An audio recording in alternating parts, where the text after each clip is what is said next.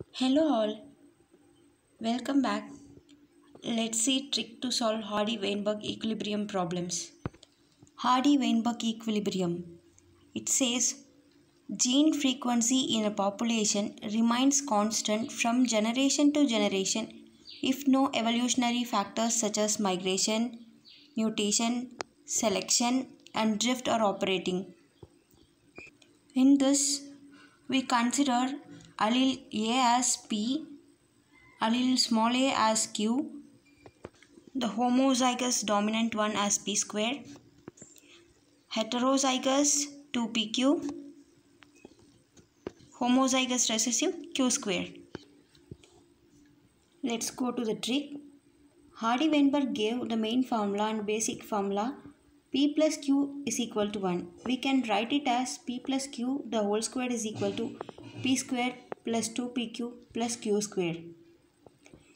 If they are given 3 alleles, we can use P plus Q plus R the whole square is equal to P square plus Q square plus R square plus 2PQ plus 2QR plus 2RP. And here comes the main trick which confuses us is that whether to take P with square or without square. See, when they are asking about the people, how much people are affected like that, we must take P with square. If they are asking about gene, if they are saying anything about the gene, we should take without square, only P. Let's see this question. The gene determining dark eye color in humans is dominant and it localizes in the autosome. Detect the light-eyed persons in the population where the concentration of gene determining the dark-eyed makes 0.5. Dark-eyed dominant and light-eyed recessive. Here they are asking detect the light-eyed persons. Here comes our trick. They are asking about persons. If they are saying about persons, we should take with square. See here with square. They are given concentration of gene. Concentration of gene. They are speaking about gene. So this data we should take it as without square. See this without square for gene. Dark eyed dominant then about gene. So we should take P. P is equal to 0.5. We want light-eyed persons. So Q square for persons. We want the Q square. So we should find first Q. From the formula P plus Q is equal to 1. P is 0.5. From P plus 1 is equal P plus Q is equal to 1. We found Q is equal to 0.5. Then Q squared is equal to 0.25. Q square 0.25 which is 25%. So our light-eyed people are 25%. Let's move on to next question.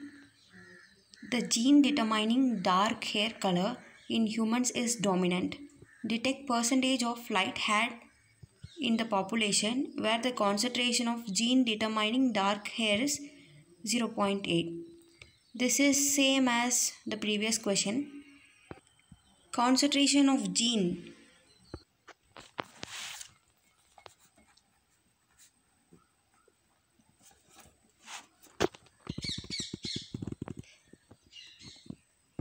If P is 0.8, our Q is 0.2.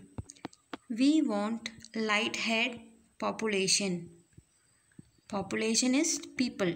So Q square.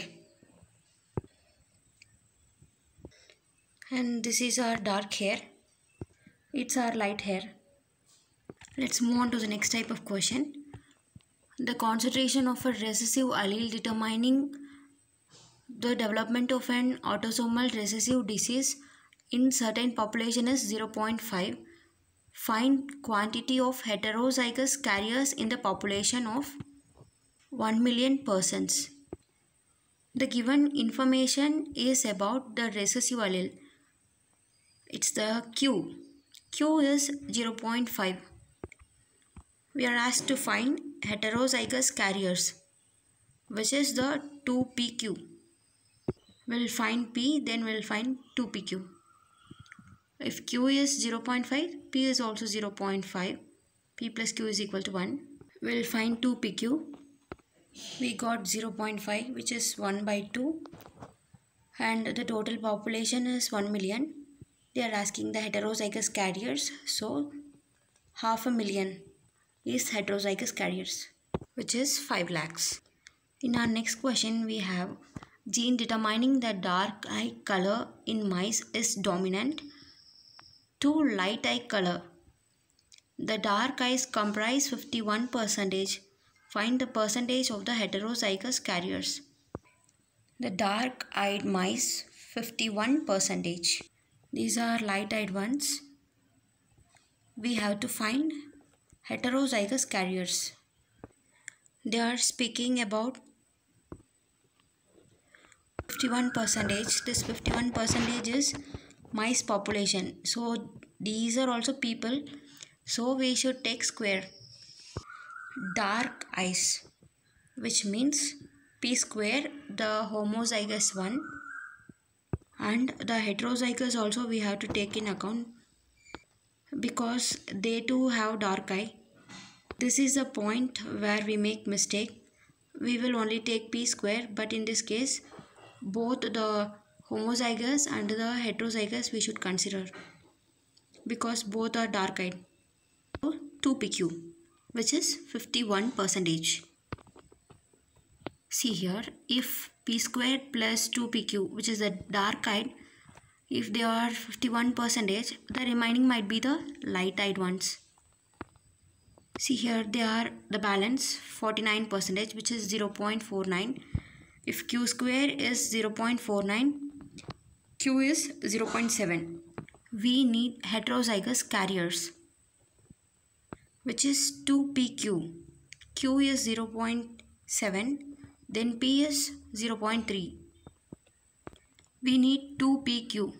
Okay, 2pq, which is 2 into 0.3 into 0.7, 0.42, which is 42%. Our next question is, in humans, the genes for rhesus factor